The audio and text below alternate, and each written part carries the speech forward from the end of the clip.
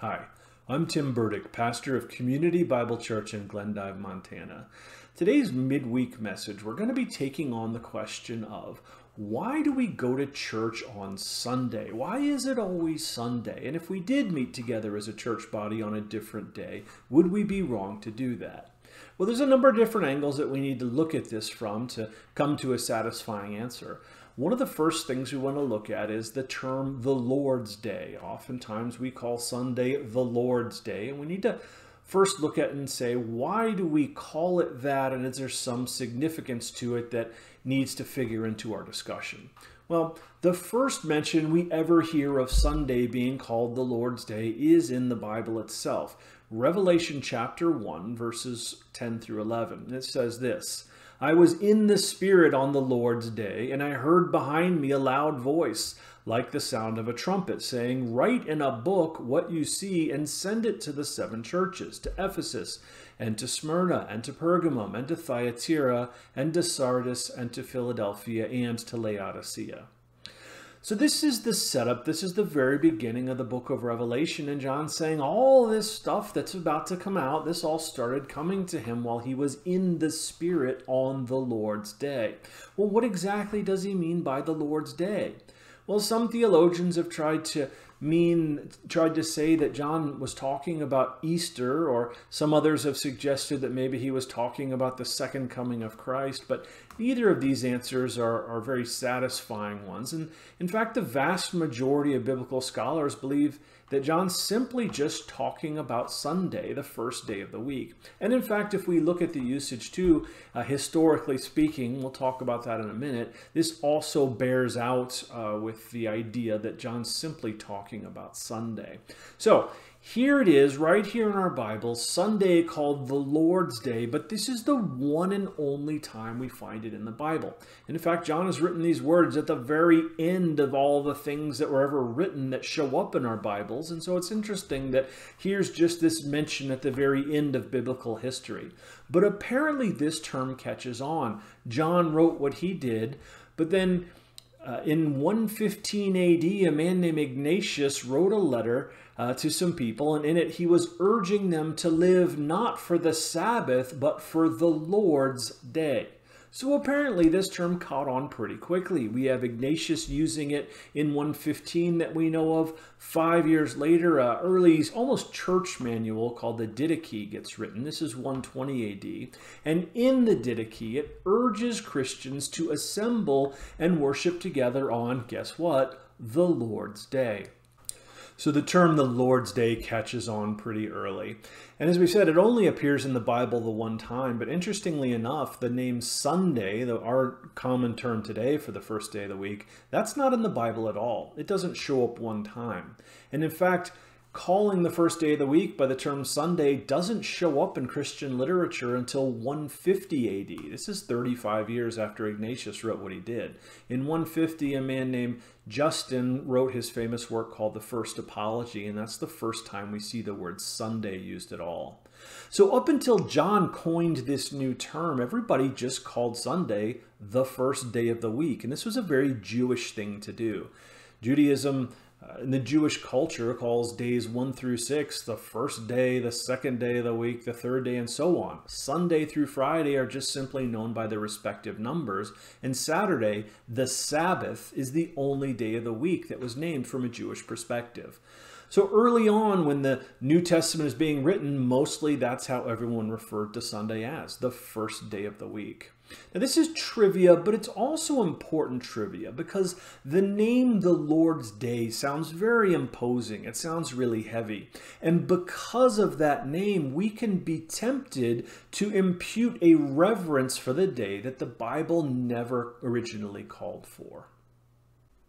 Between the time that John coined this term, the Lord's Day, and today, we've built up a lot of ideas about the importance of setting aside a particular day for the Lord every week. And I think this goes back to the name, the Lord's Day. Well, we're supposed to honor the Lord, and if he's got a day named after him now, then surely we're supposed to honor that too, right? Well, I get the sentiment here, and it's probably admirable sentiment, but it's not biblical. Really, it's kind of the opposite. The Bible seems to argue for us today to not practice picking out and honoring special days at all. Romans chapter 14 verse 5 says, "One person considers one day more sacred than another, another considers every day alike. Each of them should be fully convinced in their own mind." Galatians chapter 4 verses 9 through 11. "But now that you know God, or rather are known by God, how is it that you're turning back to those weak and miserable forces? Do you wish to be enslaved by them over again? You are observing special days and months and seasons and years. I fear for you that somehow I have wasted my efforts on you." And there's more scripture that we can look at. I could go on here, but I think it's clear. The Bible does not tell us that in the church age, we're supposed to set aside a special day of the week and have that be our holy day. That's Old Testament law stuff. That's not New Testament church age requirements. Now, the church eventually, we'll see, started doing just that, and we'll talk about that here in a minute. But when we read the New Testament and see the church get established and get rolling, we can't help but notice that there is not a single command. There's not even an inference that Sunday is supposed to be some kind of holy day that's worthy of special reference. I mean, we're children of God. We should be honoring our Father every day, not just on Sundays. So what gives here? If the Lord's Day isn't meant to be some special day where we don't do other work and just focus on God for the whole day, why did it turn into that, and how did that happen? Well, as we've already said, probably by name alone, there was some inspiration to elevate this day beyond just what you would expect for a normal day. But there's also been this big push for a very long time to turn our day of worship into a kind of Sabbath. The Sabbath day was an Old Testament day to be set aside for the Lord, and there wasn't supposed to be labor or anything else like that going on. And so the temptation for some now is to model our Sunday after an Old Testament Saturday. But that's not good theology, because we have been freed from the law. And when I was planning this message, I really struggled with how much time to talk about this part. And I think we just can't go into too much depth here, because this completion of the law and the continuity of morality between the Old and New Testaments probably deserves its own lesson. So we're not going to spend any more time today developing why we don't have to honor the Sabbath beyond three things. One, we recognize that we're not bound by the law anymore because Jesus completed the law. Two, in the New Testament, we don't see the early church treating Sunday as a Sabbath day. And three, as we've already established, there's no equivalent New Testament command that we can find anywhere in our Bibles. Okay, so if the Lord's Day is just a name and not a command to treat the day any differently, then how did Sunday worship become a thing? Well, we don't know fully. In the Bible, it doesn't actually come out and say that all of the first churches met every single Sunday, but regular Sunday worship as a standard is implied in more than one place. We can look at Acts chapter 20, verse 7, and 1 Corinthians 16:2 as good examples of this. So Sunday worship isn't a biblical command, but we can make some good educated guesses as to how this became the day. First, Jesus rose from the dead on a Sunday. So having a church service on this same day is a nice way to honor that thing that he did for us. Second, we're starting the first day of the week worshiping God as a body. And there's really no better way that I can think of to get things started off on the right foot for your week. And then third, addressing the question of why, if Jewish worship predominantly happened on a Saturday, why not continue that tradition into Christianity?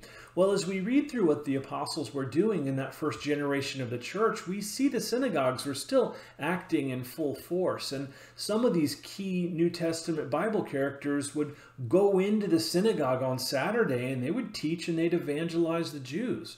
So Saturday was a day of focused outreach for many of them, not a time set aside to worship with fellow believers. So with Saturday evangelism to the Jews out of the way, Sunday morning could be spent preaching to an assembled group of Christians. And to further our non-Sabbath Sunday morning argument, here's how the Sunday morning worship practice probably did come about. When church began, we were still living in a time where There weren't official weekends off. Everybody worked on Sundays, and especially a lot of the early Christians were servants or other poor people who probably couldn't have taken the time off from work. But they could assemble on Sunday mornings before work and after work as well. They could come together and they could worship with their brothers and sisters at that time. And so that's probably where this tradition got started of church on Sunday mornings. It was probably just a matter of convenience that caught on. There was no mention of taking the rest of the day off or doing anything else differently on Sunday until around 200 AD, when it was suggested by a man named Tertullian. But even that didn't gain a lot of traction until about 321 AD, when Emperor Constantine officially gave everybody the day off on Sundays going forward so they could spend their day worshiping and doing other church-related things. And man immediately began layering tradition on top of tradition and rule on top of rule, and the church wound up institutionalizing worship practices about Sunday that actually drew people away from correct biblical doctrine. But that devolution is a story for another day. So that's it. This is how we've come to worship on Sunday mornings and what that means and what it doesn't mean. I hope this has been helpful to you. At the least, I hope it's been interesting. Let's go ahead and close out in prayer. Dear Lord, we thank you so much for the opportunity to be able to learn about your word and learn about the early church. And God, I pray you would give us wisdom from the things that we've talked about so we might be able to be better sons and daughters to you and might be able to better understand your mind and how you would have us worship you effectively. We love you and pray these things in Jesus' name. Amen. If you have any questions about the things that we've talked about today, or if you'd like to learn more about God's plan of salvation, feel free to drop me a line at pastor@cbcglendive.org. Until next time, Lord willing, there is a next time. May God bless you and your family.